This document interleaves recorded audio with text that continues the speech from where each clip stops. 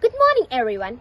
I'm here in front of you today to recite a poem, Wolf Lake by Elizabeth Bachenski. She's a Canadian poet who is famous for her rare poetry works. In this poem, she tries to express her feelings when her long-term friend tries to kidnap her. And here goes the poem, Wolf Lake by Elizabeth Bachenski. It was down that road he brought me, still in the trunk of his car. I won't say it felt right, but it did feel expected. The way you know your blood can spring like a hydrant. That's September. The horseflies were murdered in the valley. I come home to visit the family, gain a couple of weeks of free food, hooked up with the guy I known when I was a kid. And things went bad. When he cut me, I remember looking down, my blood surprising as paper snakes leaping from a tin. He danced me around his basement apartment, dumped me on the Chesterfield, sat down beside me. Under the smoke, he seemed a black bear in the gloom, shoulders rounded under his clothes. So I tried to remember everything I knew about black bears.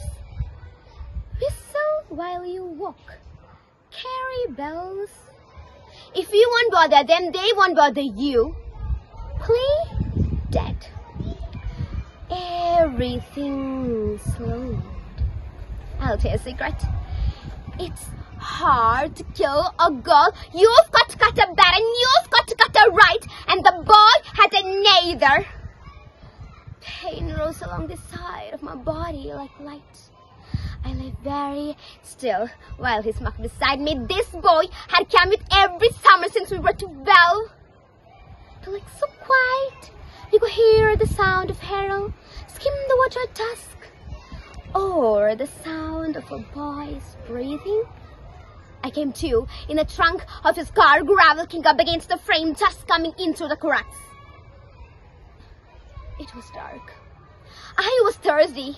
I couldn't move my hands or legs. The pain was still around. I think I was tired. We drew that way for a long time before the Chrysler finally slowed. Then stopped. Sound of gravel crunching at the tires. I could smell the lake, a place where kids we come to swim and we never be seen. Logs grew up from the lake bed. All those black bones rising from black water. I remember we always met off like 1 and 6 of the day, and those tape of patsy when we always like to turn away out, which is what I thought we'd be doing that September afternoon. That or smoking up skirmish. You know, you hear about the body all the time. They found the body. The body was found. And then you are one. Someone once told me that this place had been a valley before the dam, before the town, but that was a long time ago. When the engine stopped, I heard the silver sound of keys in the lock, and then I was up on his shoulders, tasting blood. I think he said my name. I think he walked towards the woods. Thank you.